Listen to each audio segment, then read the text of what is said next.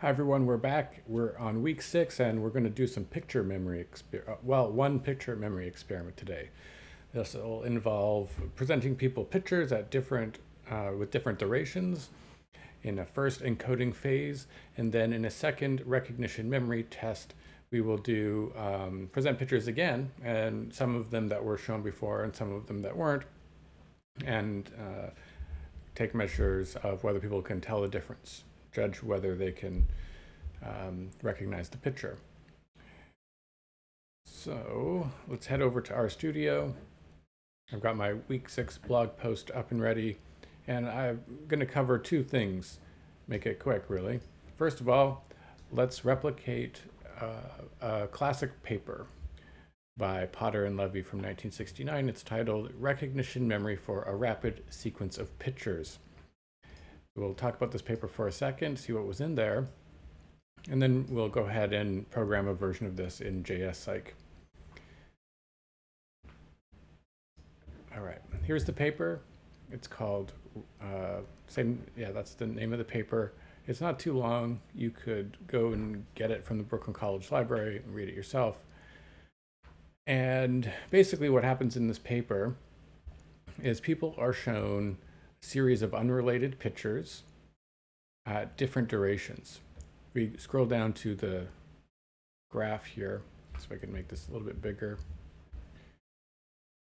The x-axis shows some of the different durations that pictures were shown for. So 2000, that's 2 seconds. So think about 1, 2, however long that is. And then we got 1 second, half a second, and we're getting down into some smaller durations like 125 milliseconds, which should just be like a little flash on there. So we'll replicate something like this here. We'll use a range of durations, probably from 125 to 2000. And we might do this exactly using the exact same numbers, 1, 2, 3, 4, 5, 6, 7. There's 7 of them. Or maybe we'll choose 4. If we double them, do 125, 250, 500, and 1,000, maybe 2,000 as well. Okay, so what does the results show here? Well, if we scroll back up to the procedure, after the participants viewed these pictures, presented with these different durations, some short, some long, they were shown pictures one at a time and asked to say yes if they were sure they saw the picture before, maybe if they thought, maybe they did but they weren't positive, and otherwise say no. So, and they were shown some pictures that were from the display and some that weren't.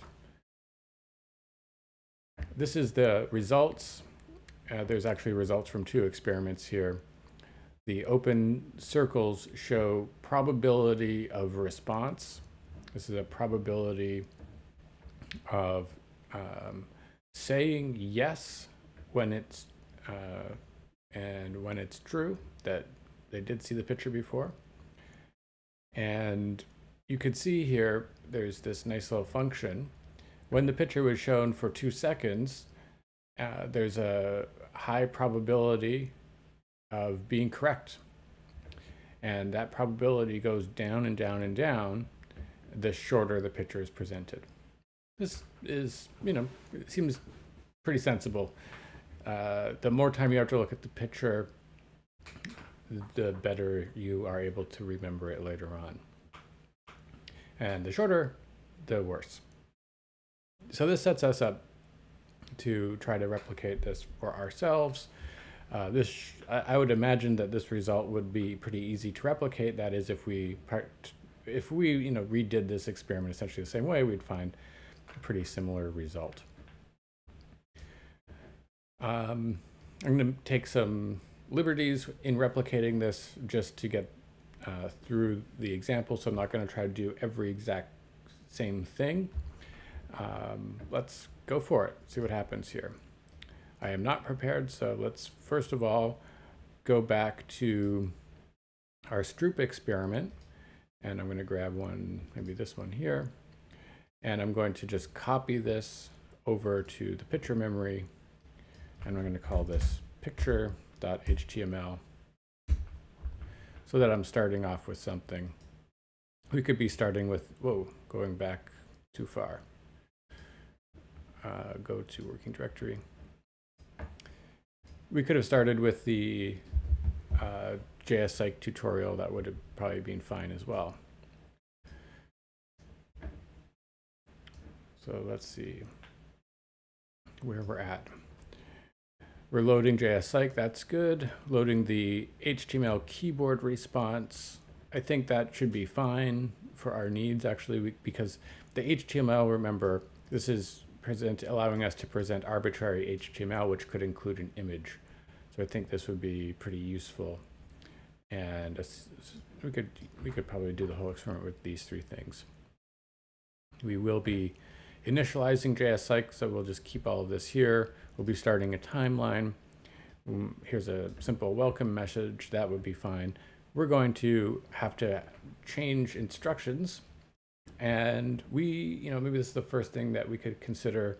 We're going to have a phase in our experiment with some encoding instructions. So let me go ahead and write some that I think that could go there. All right, I've got some basic instructions. I would probably workshop these, but for our purposes, I think they're fine. In this task, you will be shown a series of pictures. The pictures will be presented quickly, and they will remain on the screen for different durations. Pay attention to the pictures as best you can. After the encoding phase, you will be given a recognition test for the pictures that were presented. Press any key to begin. So that should work for us right now. Imagine what would happen next is the participant would move on to a screen and they would be shown several pictures, one at a time for different durations. So we have a whole bunch of things to consider at this point. How many pictures are we going to show for each of these durations? Which durations are we going to choose? We could take some cues from the paper. I believe they had, I have to look more closely here. There's 128 pictures assigned randomly to 8 films. The restriction that no 2 pictures likely be confused. Okay, it looks like that's roughly how they were dealing with that. Okay. Well, we don't have their pictures. We could try to find pictures that might be approximately the same. What I've already gone ahead and done is went to a website. This is Tim Brady's website. He's a vision researcher, psychologist, and he's got a resource page and shares some of his different stimulus sets. So this one page here has a whole bunch of different pictures that you could download and use in your experiment. I downloaded this one, 100 objects in 2 states times 2 exemplars. I think that'll work.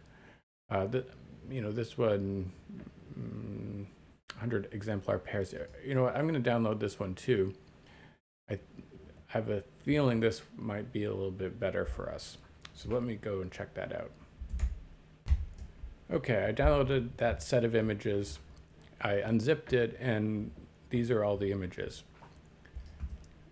So let's see what we got. Pencil sharpener, hole punch, and snakehead, starfish, star. So we got some repeats. So one of the things about this image set is we got the same, 2 different examples of the same thing. So this is an image set of different types of objects. And actually, we're kind of previewing roughly what this experiment would look like by me just sort of going through the pictures here. If we did, this is about 500 milliseconds each. This is about 250 or 100 or so, so that's much faster. Here's 2 seconds on 2, 1, 2. So these are all pictures of objects, but they're all, pretty different from each other, I would say. We could use this set, I think, for our purposes. And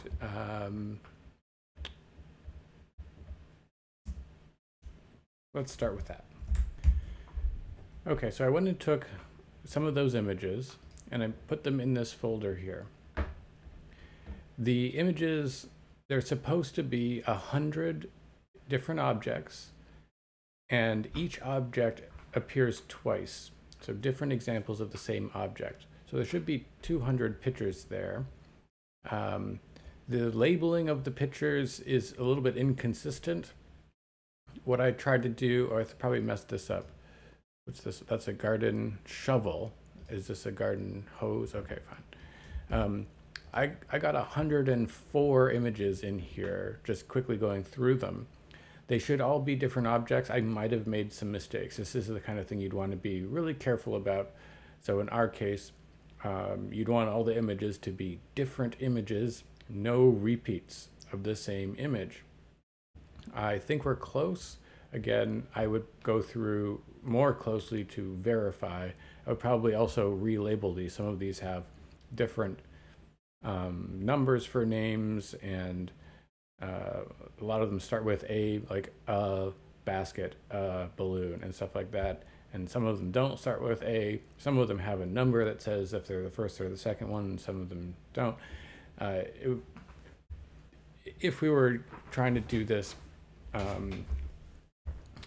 for an experiment that we would roll out and not just a tutorial, we would try to make all these things adopt the same sort of syntax for defining them and declaring, so that we can be sure about our design as we move forward. As I'm going down here, I see we had some goals from our Stroop experiment. So let's do this again. Set goals. So we need to get some pictures and then figure out how to present them using JsPsych. So this whole stage, we'll have to do something here to be able to present our pictures. So this chunk of code for the Stroop experiment, what it was doing was systematically creating a JavaScript object that had each of our Stroop stimuli. In our case, we are going to need to have a list of pictures that we'll be presenting. So we'll need to know the file names for each of these things. These are the file names right here. We'll need to get them into a JavaScript object. Okay, at this point we've come into a little annoying problem. You see here with the Stroop example, I've got an array and we're just listing different words or colors. This was pretty easy to make by hand.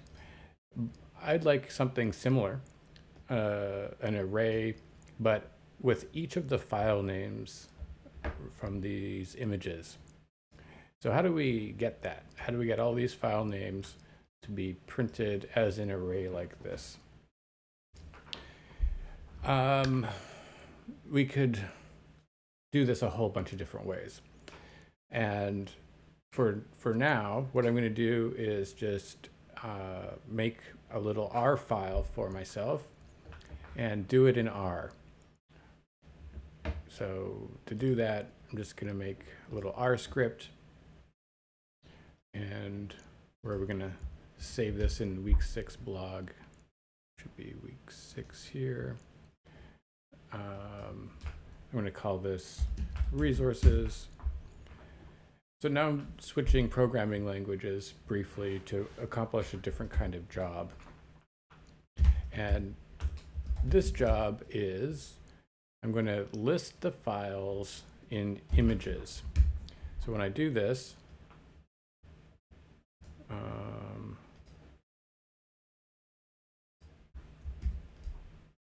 that's annoying. I need to be in that directory. I thought I would be. Let's see. I want to list files where in picture memory, images. So because this isn't a QMD file, it doesn't automatically know that we're in this folder. So I had to give it the full file path relative to the project. All right, so those are all the list of the file names. I'm just going to put them into a variable called file names. So that should appear in our environment right here, just like this.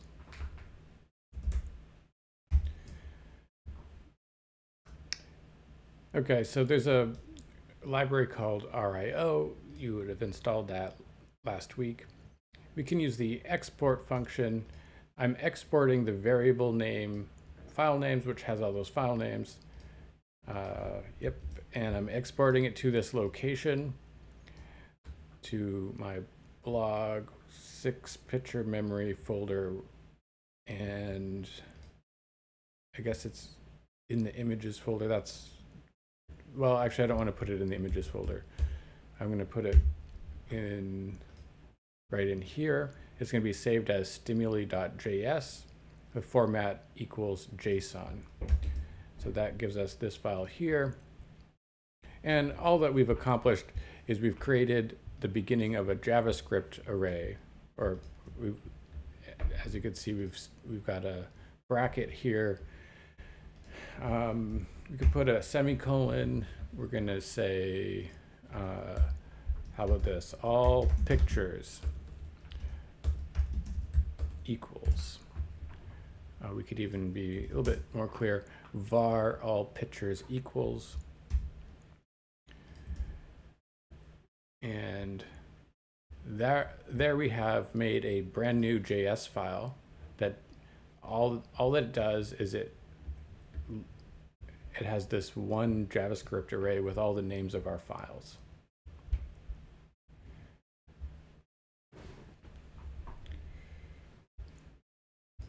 Which is neat. I suppose, I mean, depending on how we want to do this, we can do this later if we want. Notice the path, that is the folder images, is not part of this file name. And I guess we could change that part. I think that's an option here. Maybe let's do that. We'll have full names equals true. So when I redo this now, I don't want that full of a name. Okay. Let's turn that off. We'll deal with this a different way. So we just got the file names. We'll have to remember this later on. So we head back to our experiment that we're making. I would like to be able to bring in all of those pictures as a JavaScript array. I could potentially just go here and copy this whole thing right into that file, and that would be fine. At the same time, I could go up to the top and link to this script. So just write script src equals, close that off, and then the location of this, we could give it the name stimuli.js, so that now when we load this file in the browser, we should have the name, this, oops, I need to redo, every time I reran that, it overwrote the file, so I had to put this back. What did I call this? All pictures equals.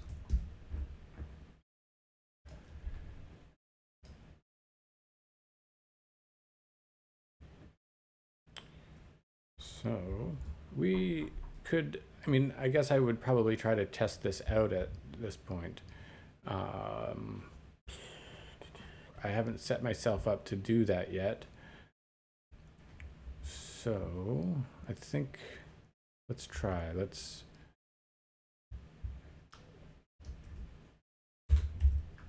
blank that out and see what happens if I load this in a browser.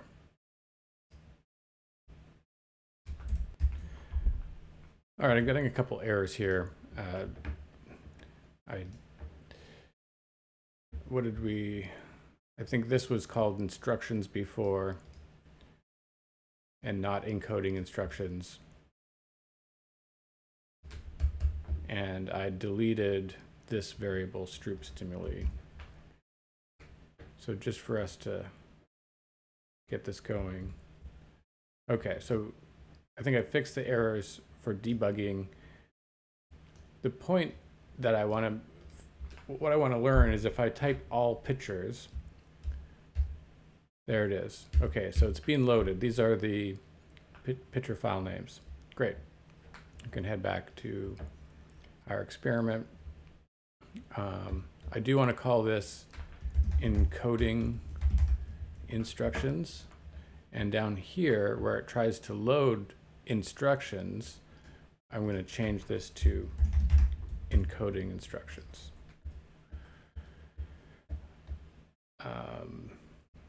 We're now about to rewrite this portion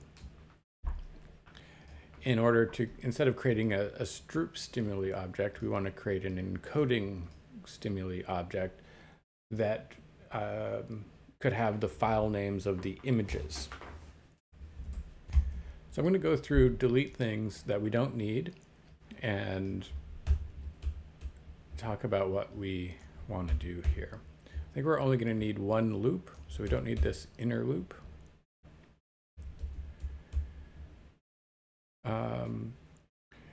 Let's see, we're going to be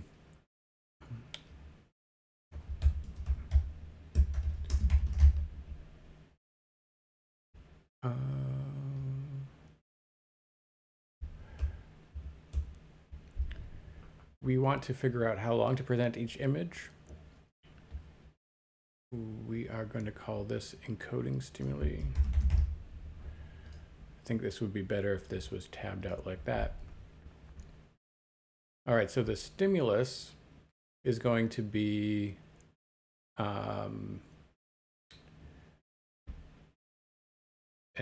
we're going to be using the HTML plugin. So we're going to have to write some HTML here. There is no word or color, so we don't need those things. There's going to be a duration value, and that's it.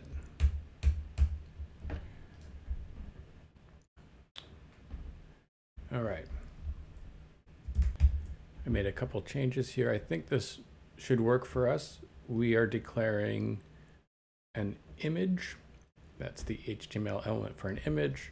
We're saying the source is going to equal something from the images folder right here. And then we're going to have to put the file name. And I'm just using this temporarily. We'll get that file name in a bit. For the duration, we could pick a number and maybe set them all at 500 and try to change this systematically later on. Our loop is going to go from 0. I mean, this one's just going to do 4 images. We want to go, let's say, do 50.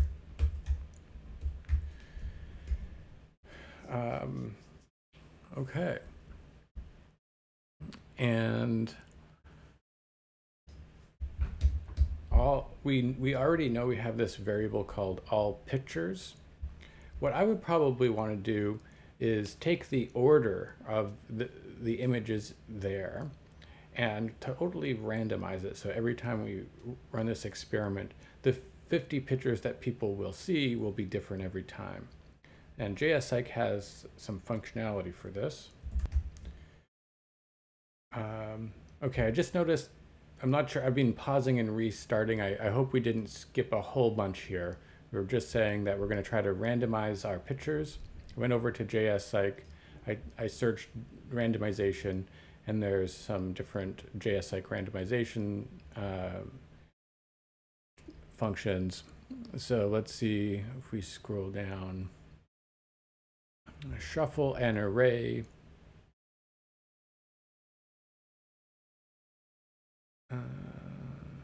There's lots of different.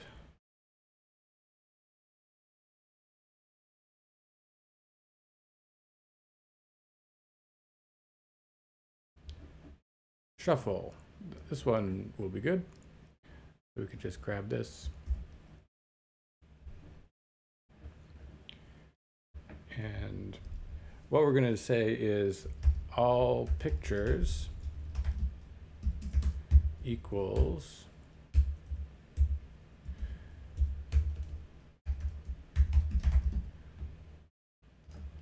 I think that should do it for us. And what this means is that the order of the pictures is going to be different every time. Okay, so I think we could then just put the all pictures into here, and as we go through that loop, it should write in the name of the file. So I'm just going to save this, go back to our experiment, reload, and we have an error. Stroop stimuli is not defined. All right. So later on, we must be calling for the Stroop stimulus stuff. And I thought that this would turn it off. That's okay. This will be called,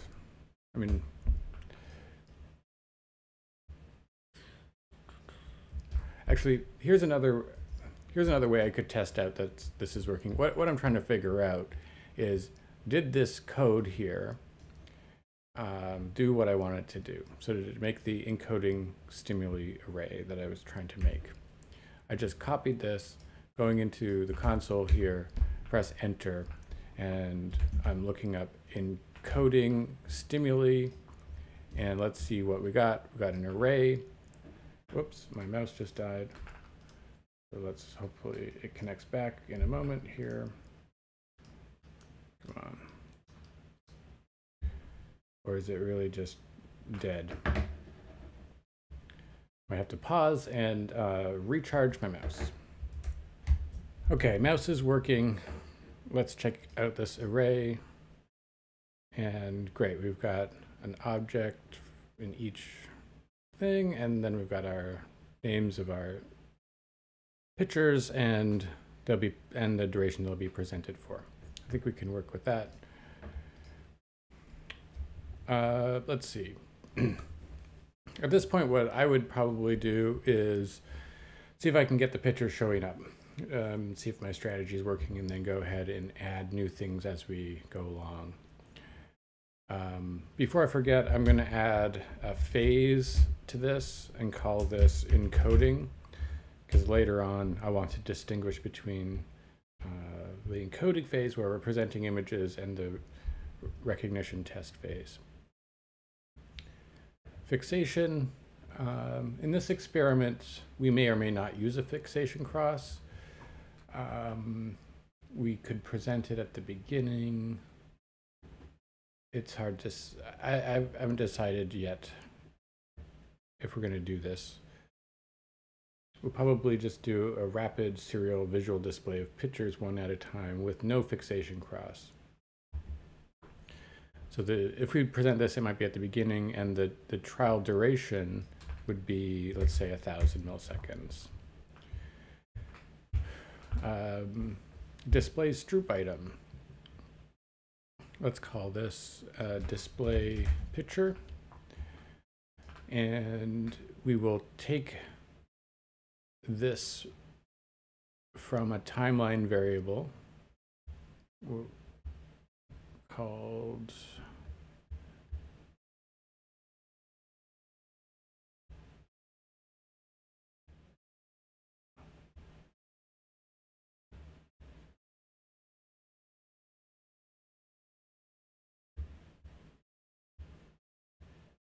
oh yeah, no, wow, lost it for a second. So that we don't need to change this. People won't be responding to anything actually, so we don't even need to have choices. There's an option called no keys, I believe, that we could put here. No keys. Oh, it's actually an underscore like this.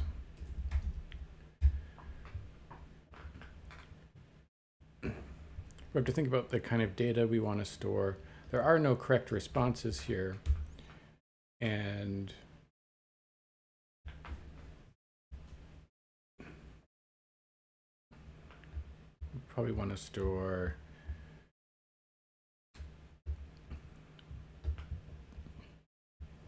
the phase. So we could say phase, and we could take this from the phase part. We don't need the onFinish function for this one. We could call this the encoding procedure. And here we have fixation followed by display stroop item. I'm just going to get rid of fixation for now, and we'll do display picture.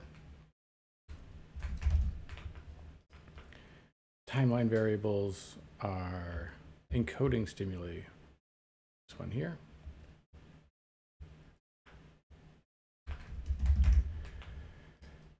One repetition, save, put this into the timeline under encoding procedure.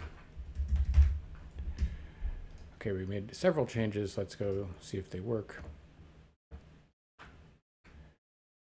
Looks like we're getting somewhere. Okay, ice cream.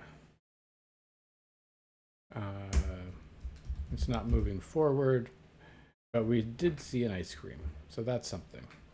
I'm going to do a little bit of debugging. All right, I'm over at the HTML keyboard response plugin, and we have a stimulus parameter. We set choices to no keys. That should be okay. Stimulus duration. Oh, how did we do that? Display picture. So we didn't have stimulus duration. We should add that. Stimulus underscore duration. And we can pull this from our variable here that has a duration value.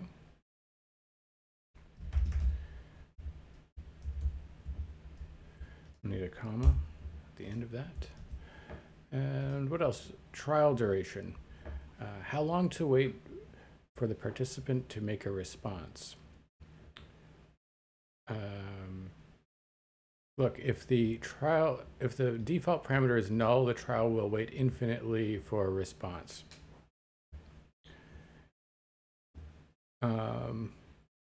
So we can, and there's also a response ends trial here. So we could set trial duration to 0 and response ends trial to false.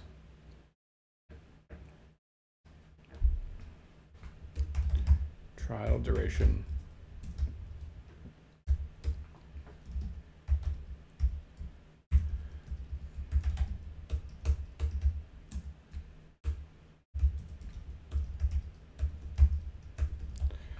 All right. And is there any other things we should know about? Let's try this for now, see what happens.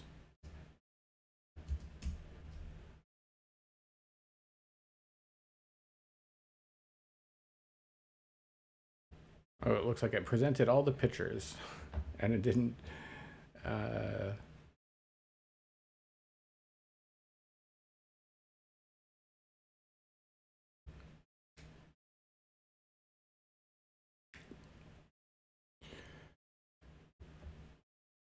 So I wonder if the trial duration needs to be the same as the stimulus duration. What is the difference between those two things?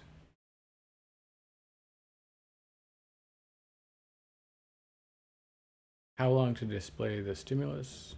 So I think these two numbers have to be the same value.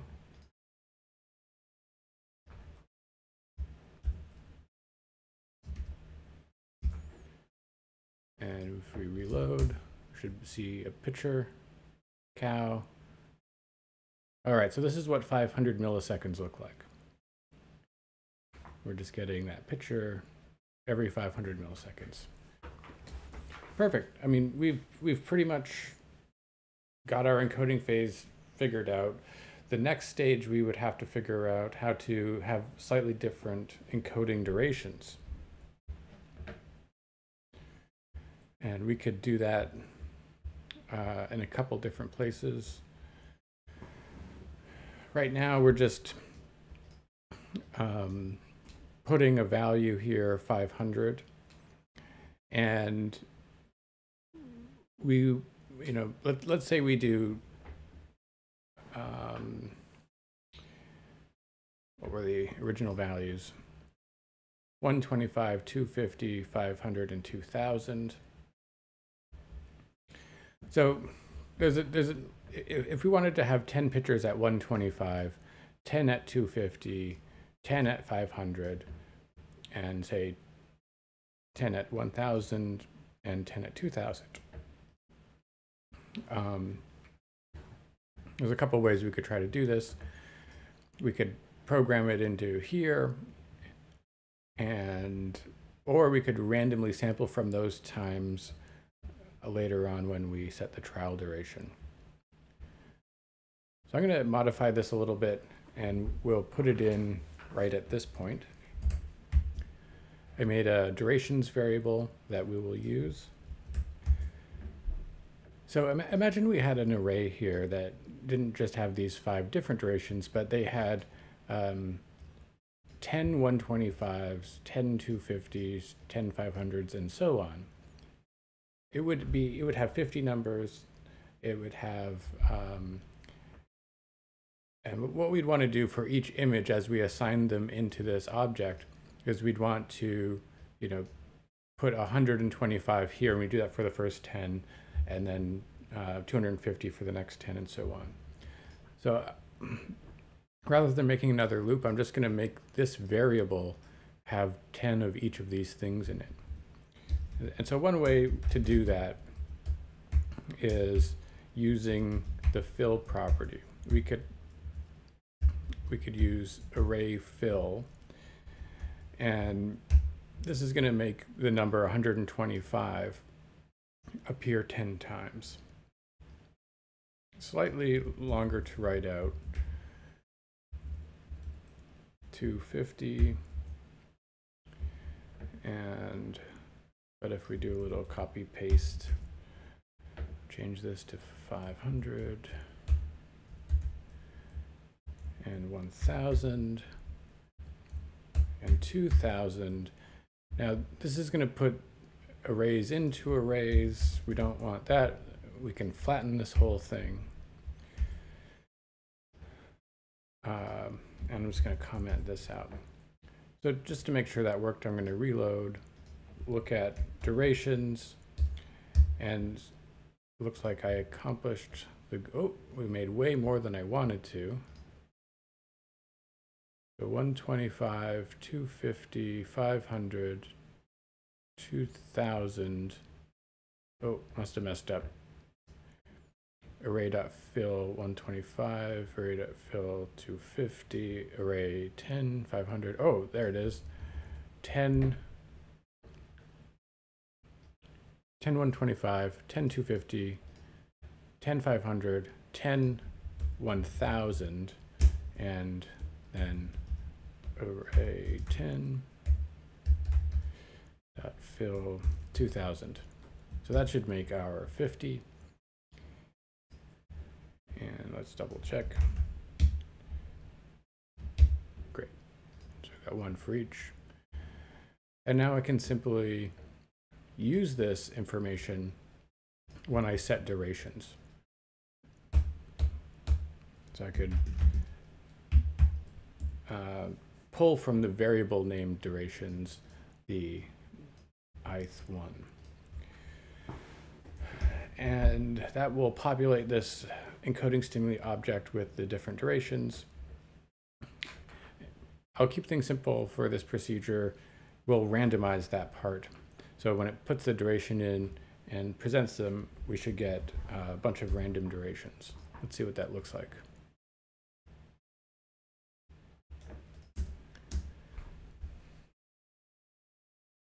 So it looks like a 2-second.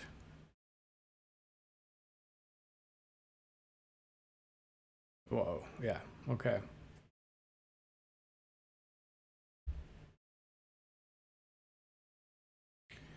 Skipping, it's a hop, skipping, and a jump through these images.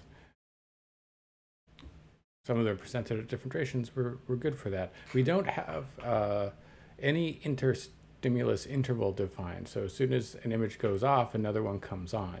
And we could consider adding a short interstimulus interval.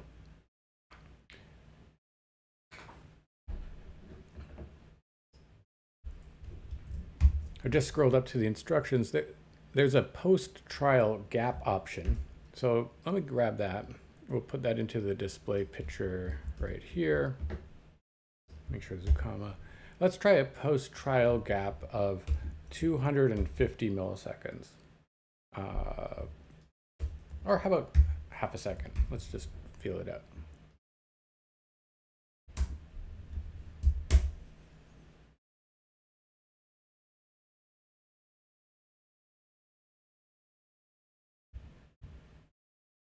Now we're having a 500 millisecond offset, a blank interval in between the images. I'd probably leave it like this, and we have almost finished our encoding phase. We would like to save the duration for sure, and so I'll put that in the data.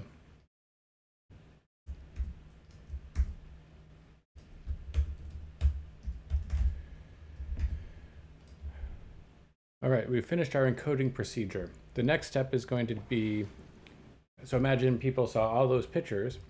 After that, we want to present them with a recognition test. And the first thing we might do is show them a set of instructions. So I'm just going to copy the encoding instructions down here and call this recognition instructions. Okay, so these are some really minimal instructions that we could put in there. We'd workshop those. I'll just add in to the timeline, pushing recognition instructions.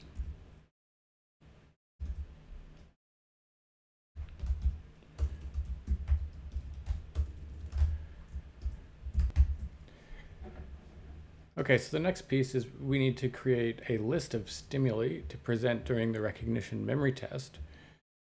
This was the list we made to present our items for the encoding phase.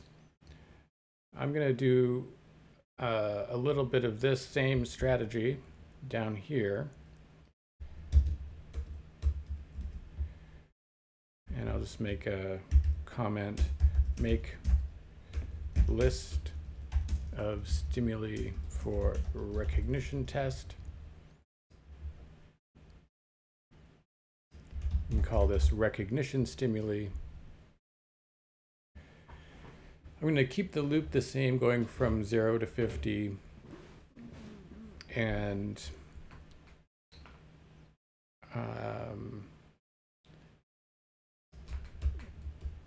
we're going to do two things. Push old stimuli, and I'm going to copy this, and push new stimuli.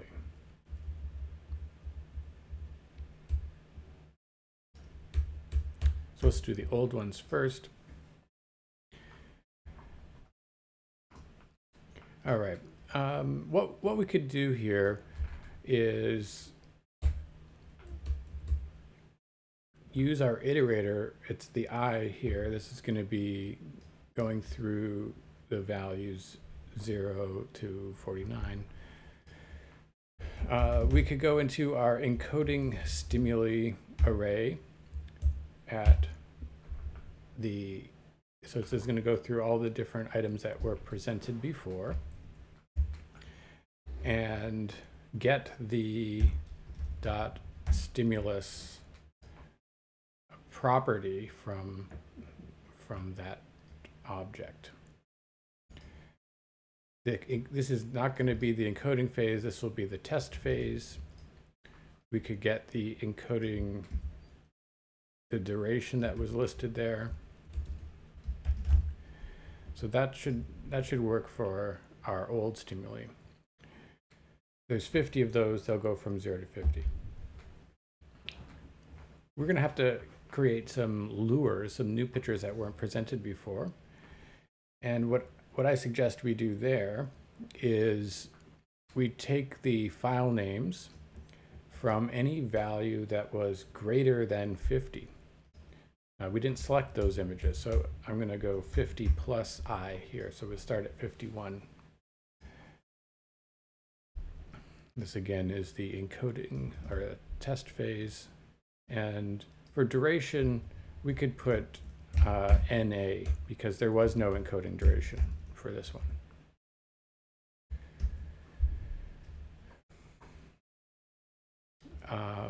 I forgot to make a variable called recognition stimuli, which will be an empty array.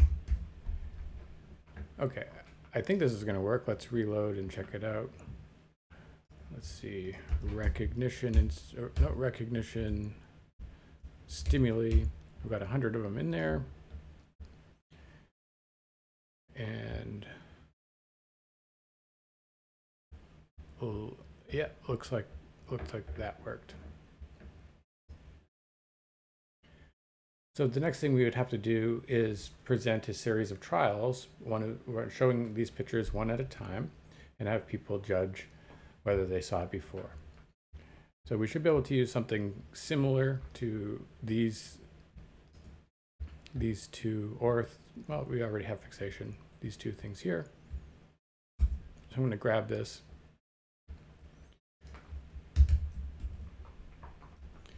And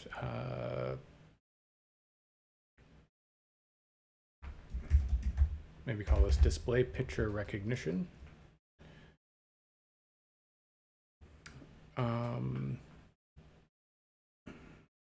We have a keyboard response here. And I suggested the instructions that people would rate their confidence.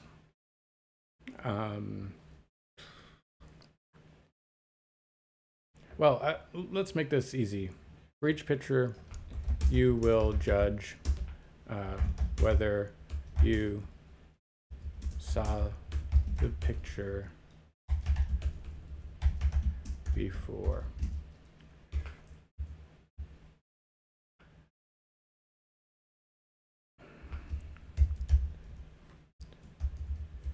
Press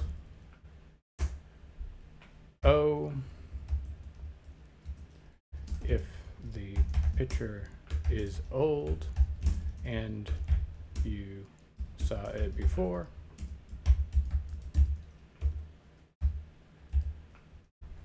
And then we can repeat this. Press N if the picture is new and you did not see it before.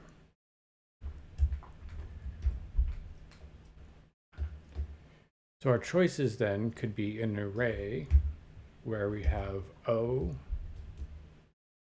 as an option and N as an option. Trial duration,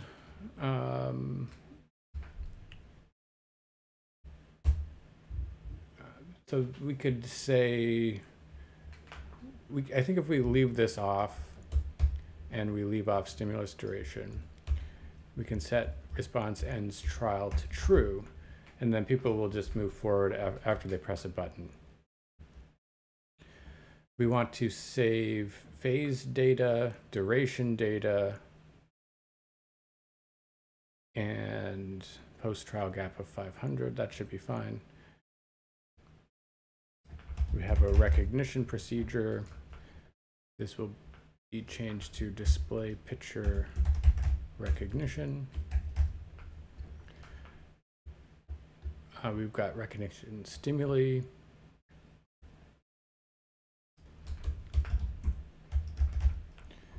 Randomized order, yes, repetitions 1. recognition procedure. All right, let's see if this works.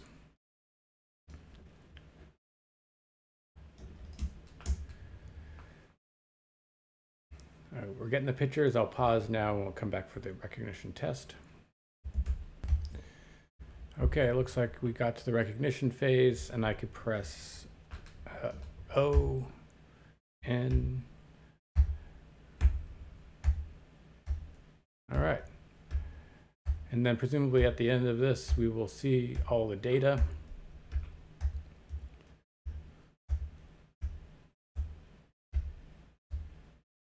And then we could look at it and make sure that it seems like the kind of thing we could analyze.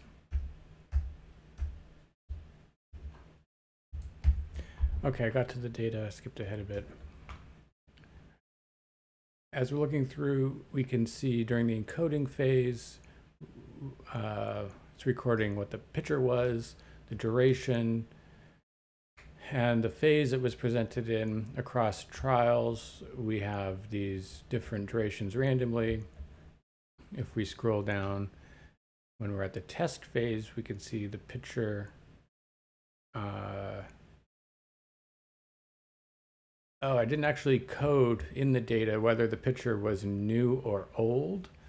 That's sort of implicitly coded already in the duration. So if it says a duration that's not NA, that means it was an old picture. That's something I probably want to go back and change. So for example, when we're coding our stimuli to be presented for the recognition test, I would probably say something like type, and this is an old type. However, for the new stimuli, we'll put new there.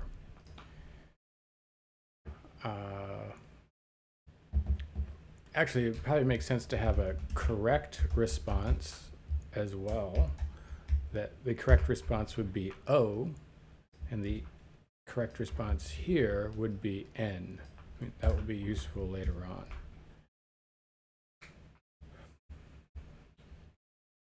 Okay, I think that's it for the demo for this recognition experiment. We did this, it's bare bones. There's a lot of things we'd want to improve on later on, but this would be, yeah, kind of a minimal example of a recognition experiment where we've got these two phases. We're keeping track of what we presented in the encoding phase, representing some of those things in the recognition test phase. There's lots of ways we could have modified this, but that's it for the tutorial this week. Next week we'll be back and we'll try to analyze some of this recognition memory data.